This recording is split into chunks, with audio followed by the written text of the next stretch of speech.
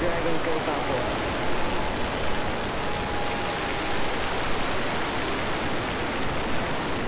Vehicle is pushing downrange.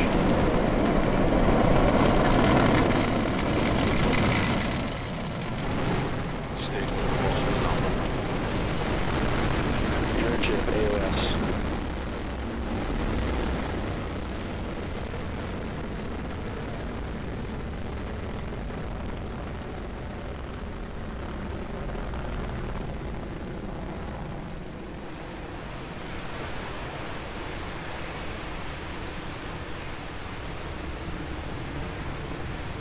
Power and telemetry are nominal.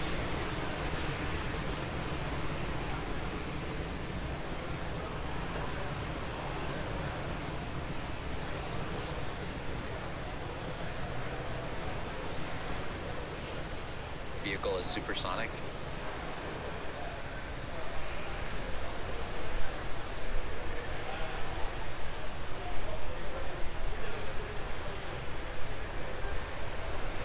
Vehicle is experiencing maximum aerodynamic pressure. It's just after T plus 1 minute, and we have had a nominal liftoff of our Falcon 9.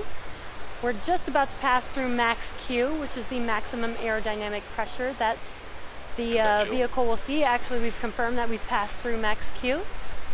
So now we will have a series of 3 events coming up in rapid succession: main engine cutoff, stage separation, and second engine start. Main engine cutoff, or what we like to call MECO, is where all 9 engines on the Falcon 9 first stage shut down. This is then followed up by the stage separation, or the separation of the first and second stages. And then finally is the second engine start, where the Merlin vacuum engine on the second stage lights up and begins to carry Dragon to its targeted orbit. So let's listen into the countdown net for those 3 events coming up here in just about 10 seconds.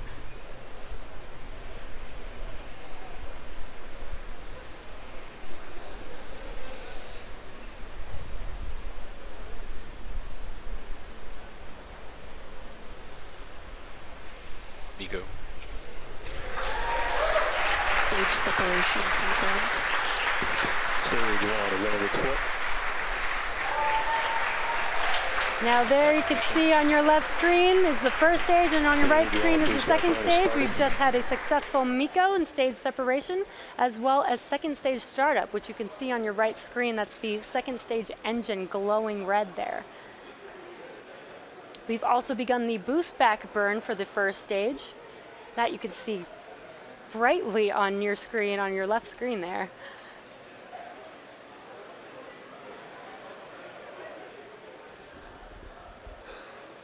And there on your right screen, you can actually see the nose cone from Dragon deploying and falling back down to Earth. Now that nose cone helps protect the Dragon during ascent from aerodynamic loads, but once we're in the vacuum of space, we no longer actually need it.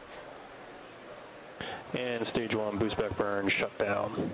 And as you see on your left screen, it has gone dark because the boost back burn is now complete. And in order to make its way back to the drone ship of Course I Still Love You, the first stage executes a series of 3 burns. The first burn is the boost back burn, which you just saw, and that's meant to slow the rocket down and reorient it for re-entry. Shortly after this first burn is initiated, the grid fins, which are located near the top of the first stage, are deployed to help guide the rocket during descent. Following that boost back burn, Falcon 9 then executes its re-entry burn, which slows itself down before hitting the dense parts of the Earth's atmosphere. Then last is the landing burn, which helps to rapidly slow down the first stage booster as it touches down on our drone ship.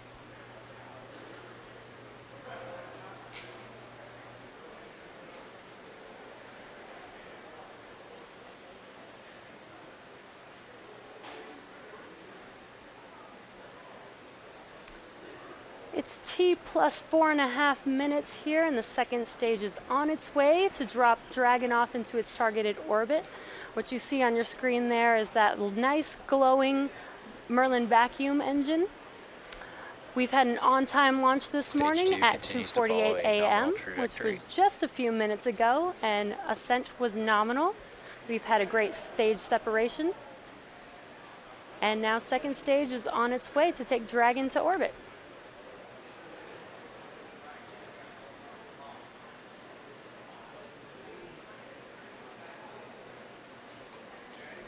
So coming up here in about a minute and a half will be that entry burn that I mentioned earlier for the first stage.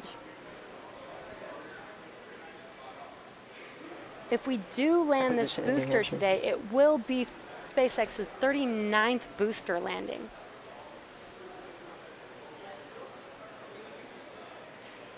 Now it's very early in the morning here, so we don't get a lot of sunlight in that first stage view.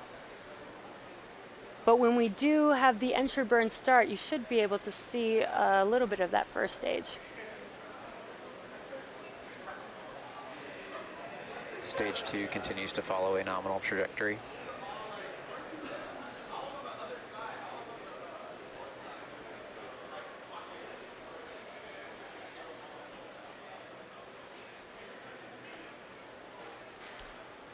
It's T plus 6 minutes, and we're just about 30 seconds away from that first stage entry burn. Second stage is still looking good.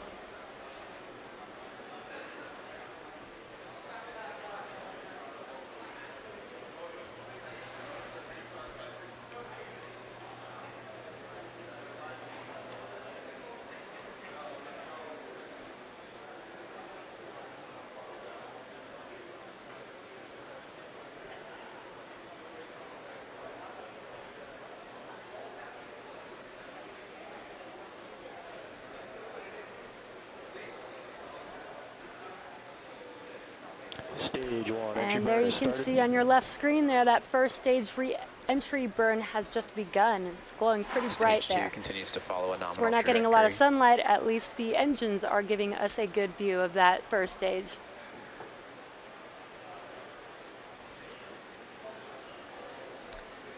Now we actually don't need all 9 engines for this entry burn, so we are actually only using 3 engines.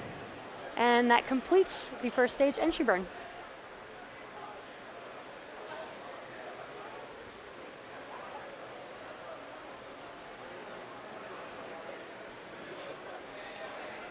Stage 1 FTS is safed. Now the first stage landing burn should be beginning in about 20 seconds here. It's a bit dark, so we might not be able to get a great view of the first stage landing, but we'll see what we can see there. And it looks like we got an infrared shot of stage 1 there. That's an awesome view. So we're not getting a lot of sunlight, at least we could see it with the infrared view. And there's that landing burn beginning. That looks awesome. Again, we are landing on our drone ship, Of Course I Still Love You. Looks like we're following the first stage all the way to the drone ship. Terminal guidance.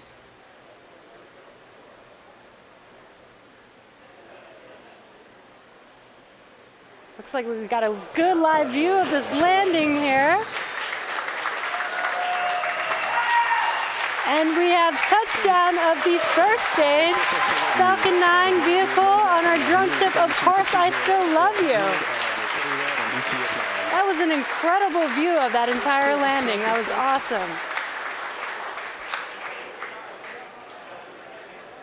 So now going back to our primary mission, our second stage is about to meet. Actually, it looks like we just had SECO, the second engine cutoff, which means we're coming up on Dragon separation soon here. Waiting for confirmation of good orbit.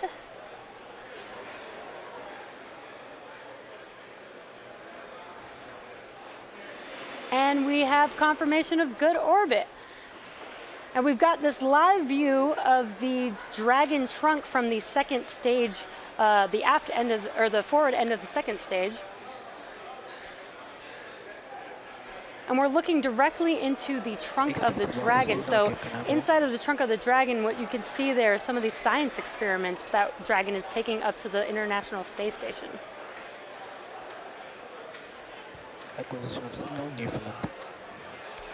And there you can see on your screen, Dragon has deployed. And again, that is such a cool view of these science experiments in the trunk of that Dragon. Separation has been confirmed. As mentioned previously, Dragon is carrying tons of cargo to the International Space Station on this mission.